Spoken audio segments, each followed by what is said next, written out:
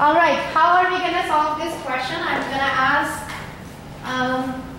Dan to help me. Yeah? So, let's name this as box calculation question. Now we're going to do the answer.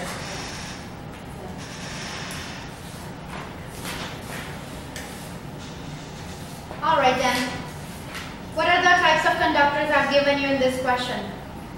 Number 8 or 90 and number 10 or 90. Number 8, how many of them? 7.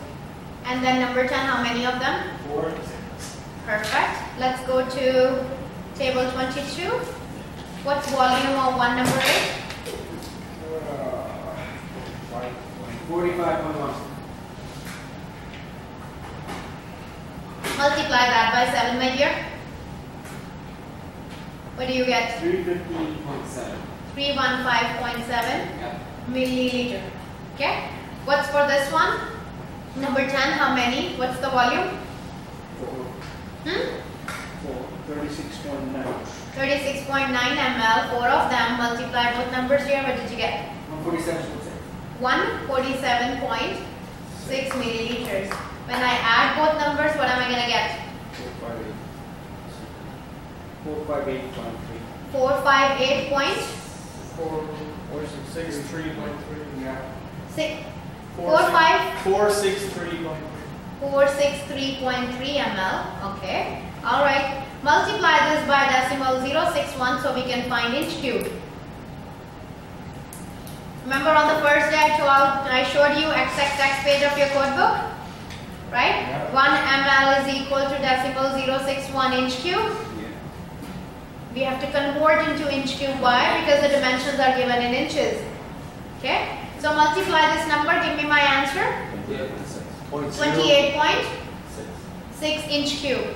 Now the 4 choices I gave you was 2 by 2 by 2.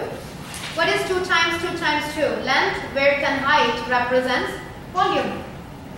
Right? L times W times H. So 2 times 2 times 2 is 8. 2 less. 4 times 4 times 4 is 64. Perfect for this installation. Question is, is that 0.61. Okay. You're gonna go to XXX page of your code book, dear. The conversion is written right there. Sometimes when someone's writing Decimal 0.61. yeah, it looks like it.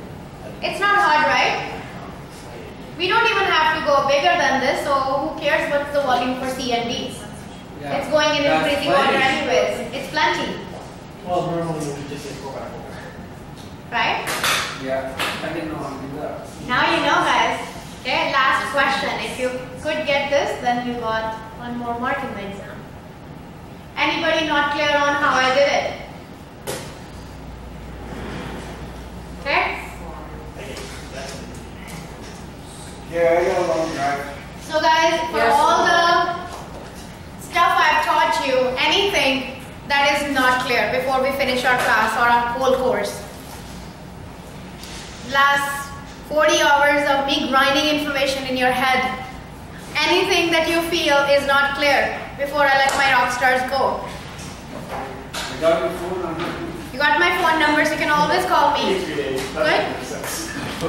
But before you go, guys, one thing I want to be very clear on, okay? My job is not done until you write the exam. You can email me or you can phone me. But please don't phone me 90% of the time I'm in my class when you call, okay? So easiest way to get in touch with me is through an email. You must have seen when I'm teaching, I'm still in front of my emails the whole time, right? So, but don't please send me 10 emails with 10 questions. Because imagine, like I teach all over Canada and I have tons and tons of students. So if one student sends me 10 emails with 10 questions, I might have per day at least 500 emails to respond to, right? So be patient, do 10 questions in that email. Keep adding. Whenever you can't find an answer to a question, make a notepad. Write down that question number 10 on exam 4 I could not do. So just keep adding. Once you have a list of 10 questions, create an email and send it to me. Okay? I will do my best to help help you out until you write the exam. Anything else before we finish our course? How did you like your class? Very.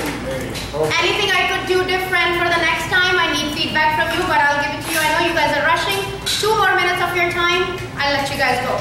But before we finish the course, anything else I can help you guys out? Section 12, Section 8, any questions on anything? I absolutely enjoyed teaching you guys. You were an amazing class, so thank you. Now I'm going to give you a feedback form to fill. Once you fill this form, we take a photo as a group and then you are out of here. I know you guys have long drives. I got to take the flight too, but we got to get this done. Okay? Thank you.